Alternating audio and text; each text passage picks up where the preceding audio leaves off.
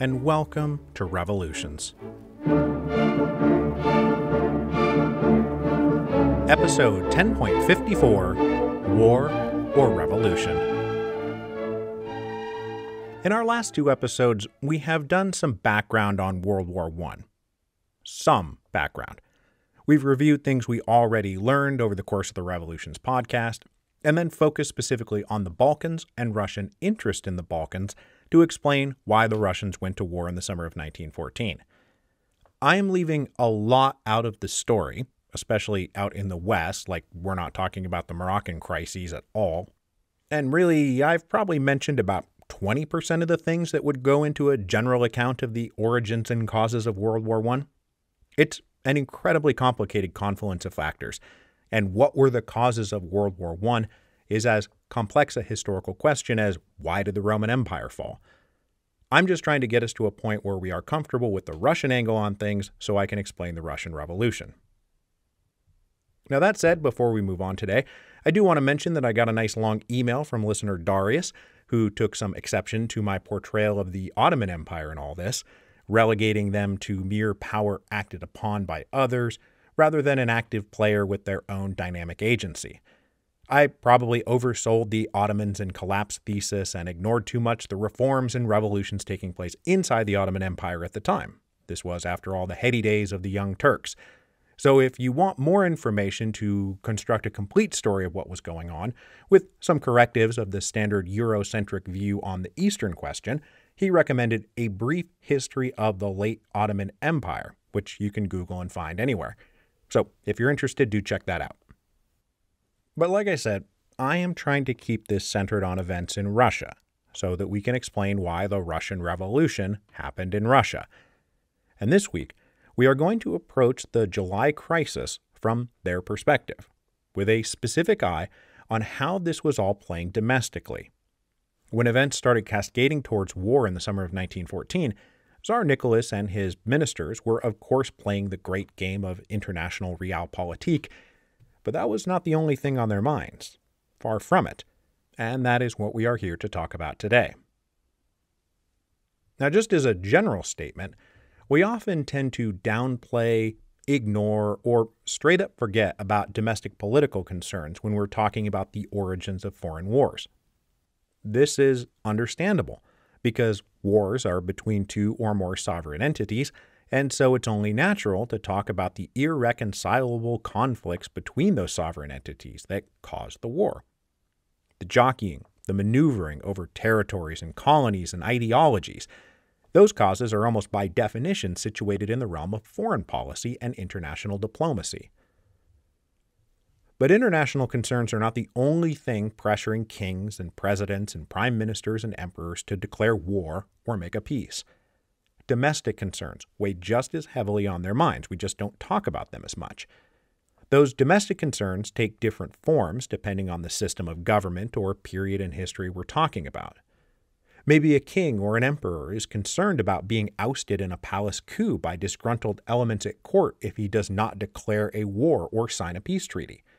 Or that a collection of noble lords might rise up in revolt if the king does not stand up to a neighboring power. Or maybe it's the opposite, and the risk of domestic revolt comes if a bellicose head of state launches a war that is unpopular with his most powerful subjects. In democratic systems, leaders have to think about the electorate and public opinion. Maybe they are afraid of looking weak, and that will make them fatally unpopular. Maybe they are afraid if they talk too tough, that will also make them fatally unpopular. Maybe they think they can use a war to rally the nation to support them and make their political rivals look unpatriotic or even treasonous. There's no universal way it plays out. This is just to say that when calculating foreign policy, everyone always has at least one eye planted firmly on their domestic political position. Thus was it ever was. Unfortunately, a lot of this can come down to the individual self-interest of the leaders. They're calculating the trajectory of their individual political careers, and then that becomes conflated with the national interest. Like, I personally stand a better chance of keeping my cushy job if I declare war or sign a peace, whether I think it's a good idea or not. Basically, what I'm saying is the foreign policy of a nation, kingdom, or empire always exists inside a domestic political context. And so it was for all the leaders of all the great powers navigating the July crisis of 1914, Tsar Nicholas and his ministers very much included. As we know, Russia entered a new and uncharted phase of domestic politics after the Revolution of 1905. Like, there was now such a thing as domestic politics. However much Stolypin's coup of 1907 circumscribed and rolled back the promises made in the October Manifesto, there were still things like political parties and elections and newspapers and speeches. There was this thing called public opinion that had to be taken into account. Now, there were boundaries to freedom of speech and opinion, of course. Russia was far from a free society politically. I mean, it's not like the socialists or the anarchists weren't harassed, fined, imprisoned, and exiled. But in the wake of 1905, the authorities deemed it far safer to have something resembling an open public discourse rather than risk another revolution by going whole hog on reactionary conservatism. As Tsar Nicholas grumbled about this continuously, like, for example, when his new friend Rasputin became fodder for the newspapers, but no matter how much he wanted to, there was no practical way of going back to pure autocracy. An uncontrolled press was going to have to be tolerated in some form or another. Now, no different than today, the topics bandied about in the press and in various clubs and societies and associations now legally allowed to operate involved foreign affairs. Liberals, moderates, conservatives, monarchists, parliamentarians, westernizers, and Slavophiles all had opinions about the state of the Russian Empire on the global stage and the future of the Russian Empire on the global stage. The Russo-Japanese War was incredibly fresh in everyone's mind, and the regime's incompetent mishandling of the war and Russia's subsequent humiliating defeat were matters of national shame felt by everyone, liberals and conservatives alike. The Tsar was supposed to be the embodiment and defender of Russian national honor, and he had blown it spectacularly. And remember, many of the showdowns in the first couple of Dumas, the ones that eventually got shut down, were about the Duma trying to exercise oversight over the military and over foreign policy, not because they wanted to dismantle the Russian Empire, but because they thought the Tsar was doing a terrible job running things, and they believed they could do better. In their minds, Tsar Nicholas was an obstacle to Russia maintaining its rightful place as a preeminent world power. So foreign policy and global current events drew a great deal of interest among educated and literate Russians. Whether in the major urban centers or out among the rural intelligentsia, foreign affairs were a regular topic of debate, and increasingly a regular path to criticizing the Tsar, usually obliquely and by implication, but sometimes openly and directly. The Bosnian crisis of 1908, which we talked about last week, was the first big foreign crisis to break out in this new atmosphere, and the Tsar got raked over the coals for his conduct.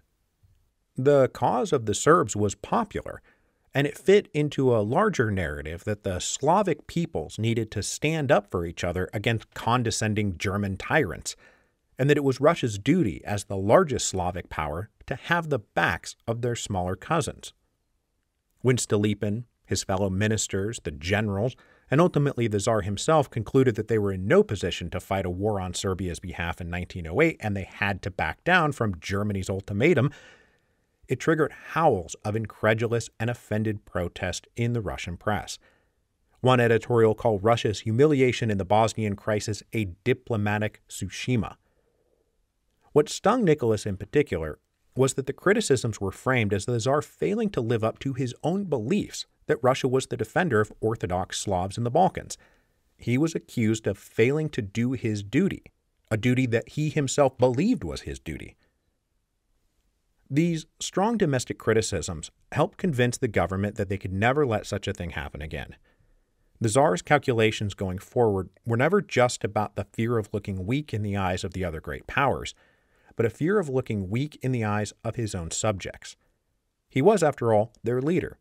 He encouraged them to believe that he was the living embodiment of Russian national interest and pride and ambition, and if he continued to fail to live up to those expectations, then his people might start asking what he was even good for. So after the Bosnian crisis of 1908, the Tsar and his government resolved that they would never be put in that position again, the position where they could be bullied by the other great powers.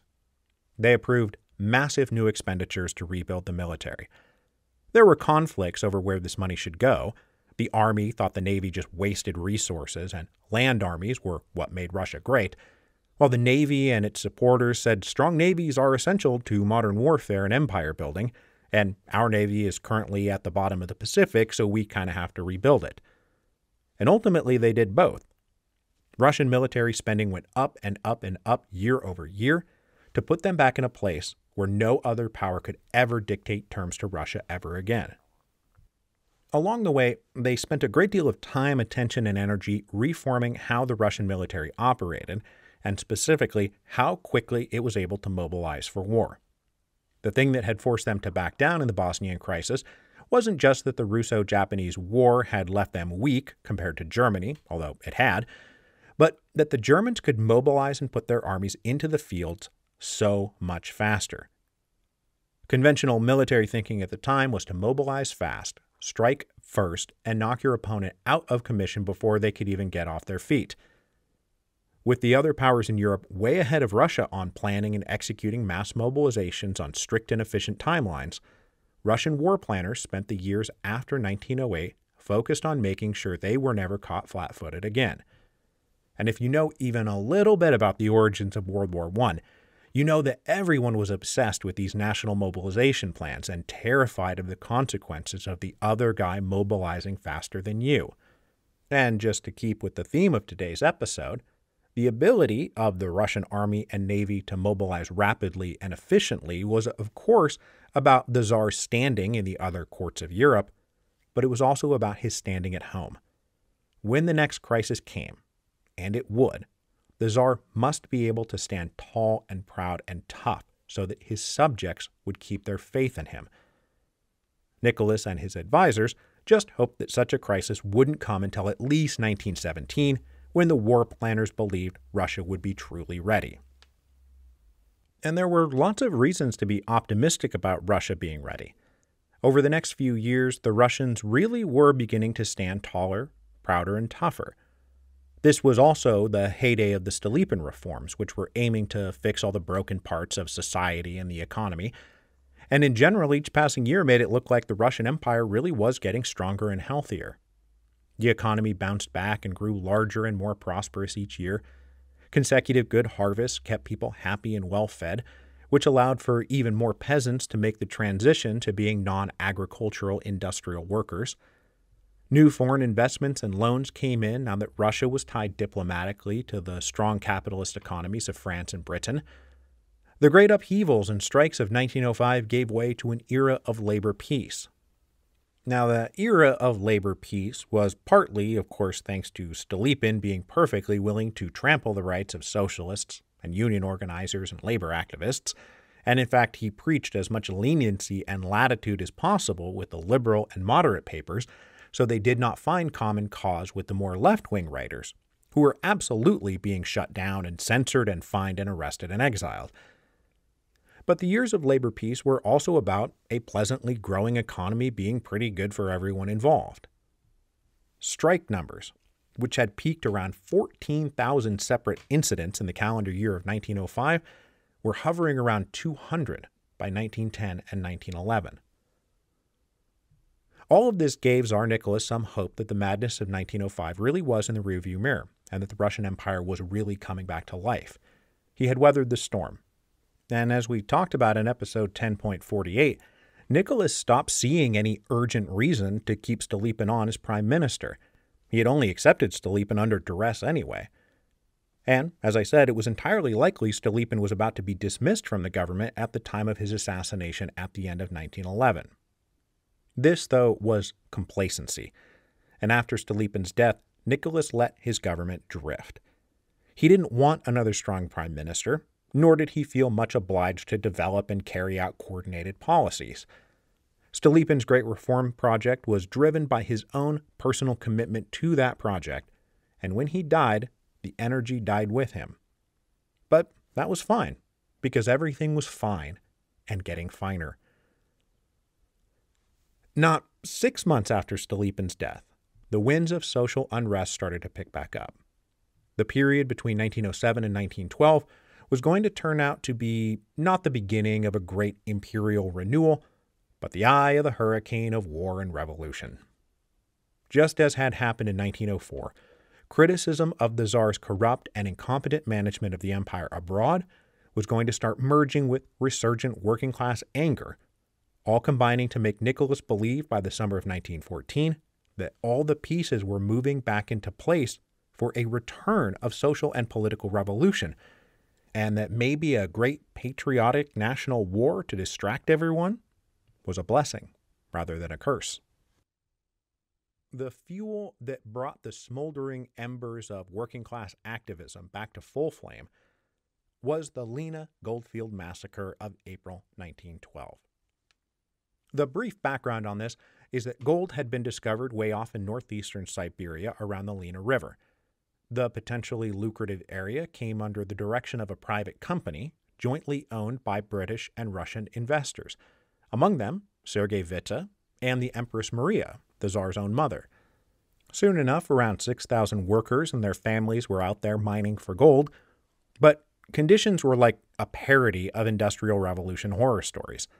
Wages were extremely low, and the company had a routine policy of issuing job-related fines to drive these low wages even lower. What was left was paid in company scrip, only good at the company store.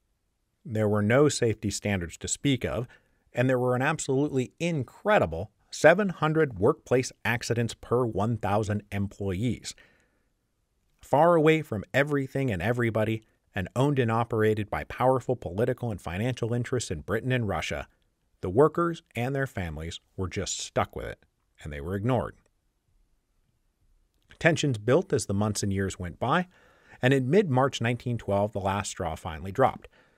As is often the case, it came down to the food. One day, the commissary served rancid meat, and the workers announced they had had enough. They called a spontaneous strike and refused to go back to work until their demands were met. These demands were drawn up by a strike committee and presented to the bosses. And it's nothing you haven't heard before. An 8-hour workday, a 30% raise, better food, and an end to the abusive system of fines. The company refused to budge. The workers refused to budge, and so the strike went on day after day. After about a month, the company and the administrative authorities decided to break the strike. In the wee hours of April 17, 1912, the police raided and arrested the strike leaders.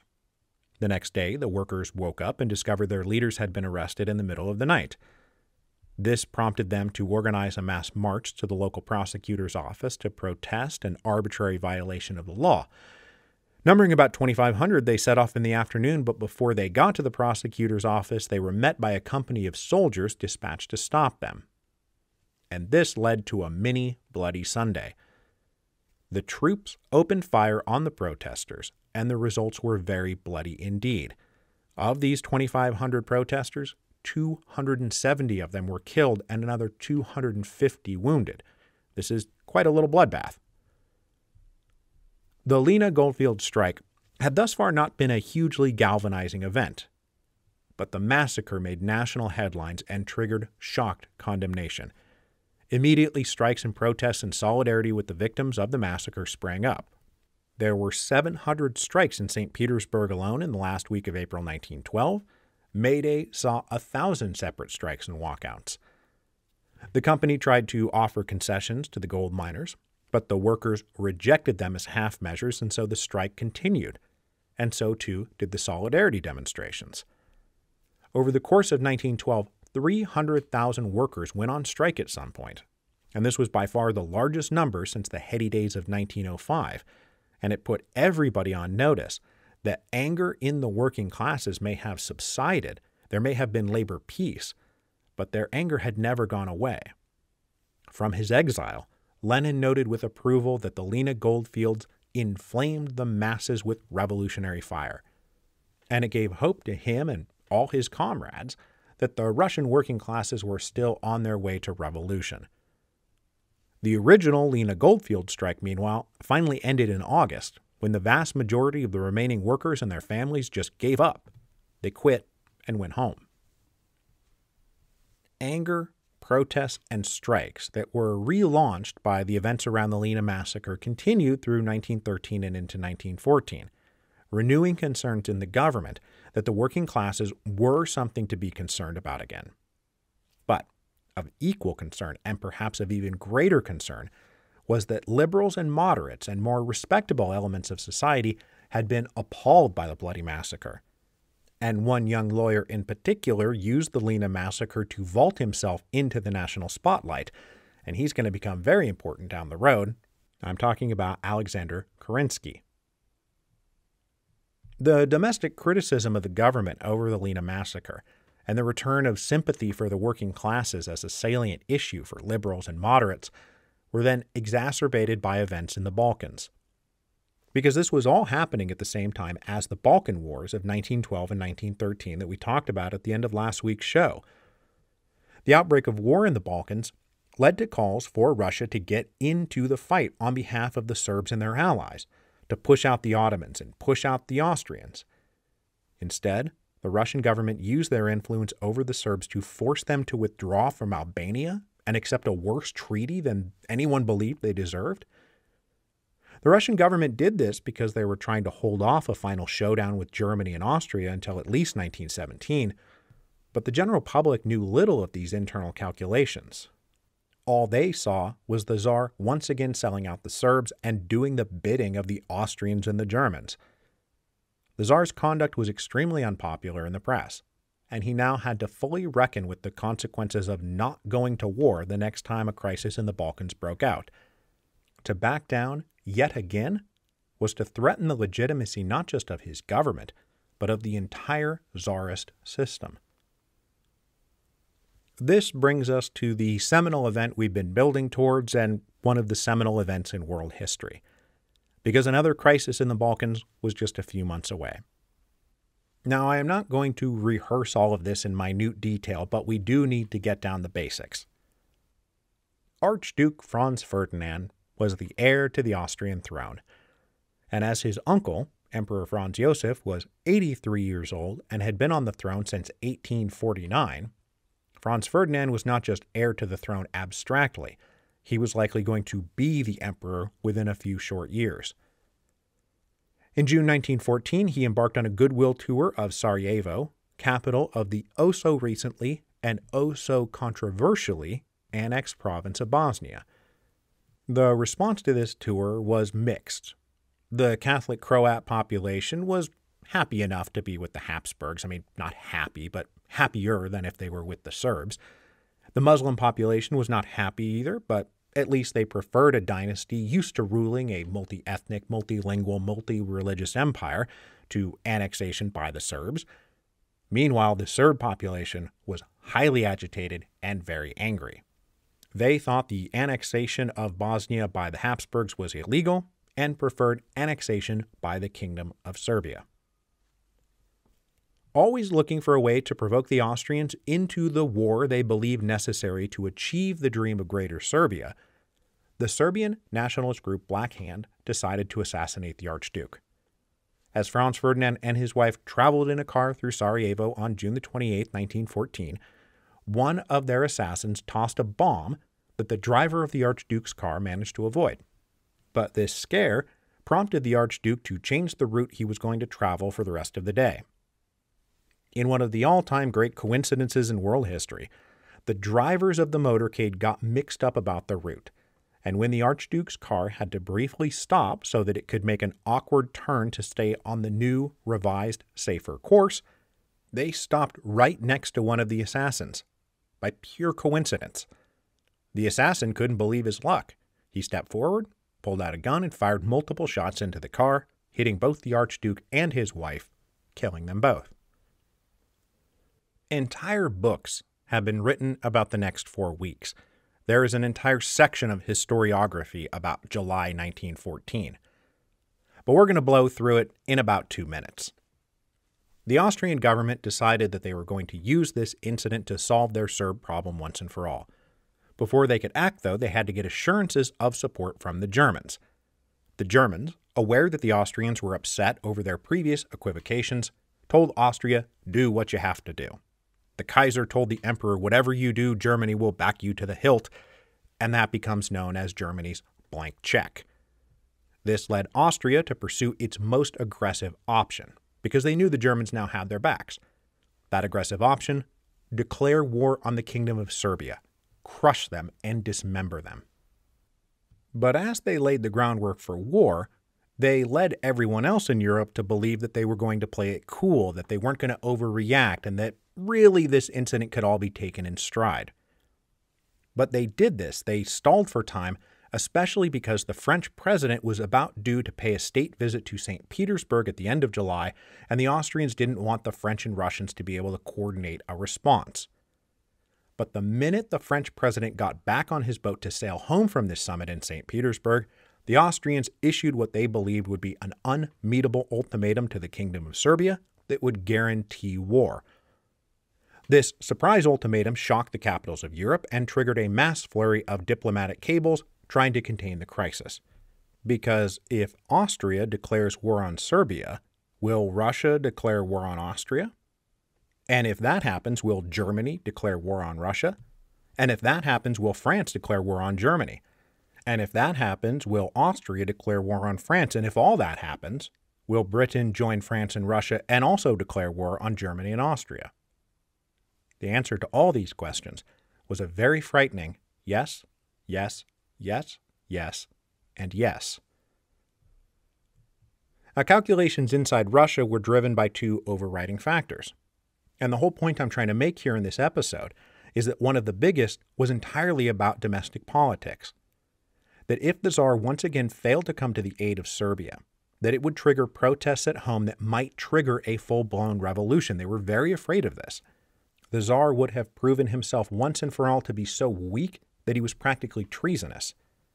The effort to avoid looking weak then kicked them over into the other big factor, which is we need to start mobilizing for war as soon as possible, so that when we start doing knife's edge brinksmanship, we will be ready. We will be able to stand tall and tough and strong. So on July the 25th, as the Serbs unsuccessfully tried to placate the Austrians, the Tsar declared what was called a period preparatory to war to get the wheels of military mobilization in process. Once those wheels get going, they are going to be very difficult and almost impossible to stop.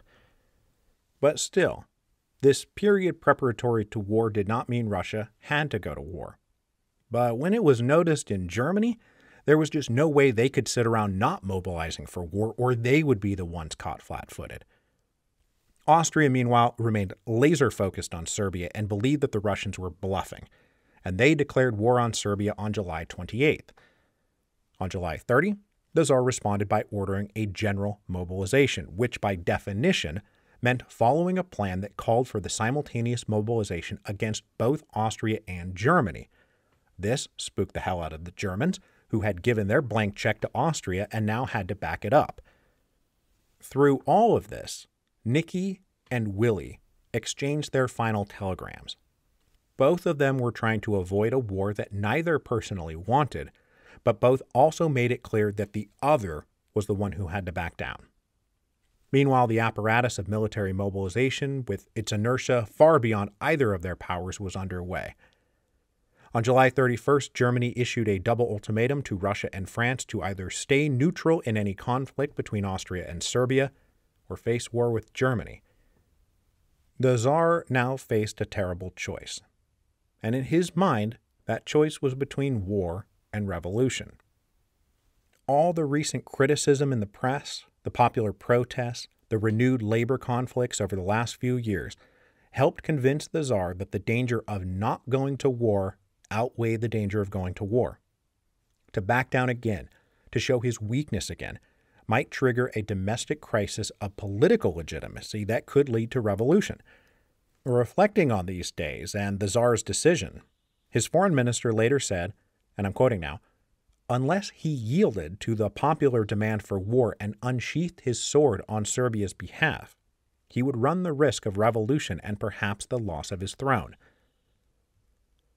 Meanwhile, war also offered a very promising possibility of ending all the criticism and labor unrest.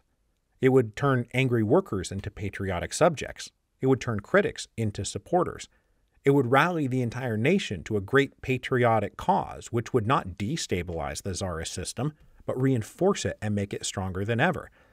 Nicholas himself believed that by declaring war in the summer of 1914, that it would create, and he said this to his children's tutor who wrote it down, a national movement in Russia like that which took place in the Great War of 1812.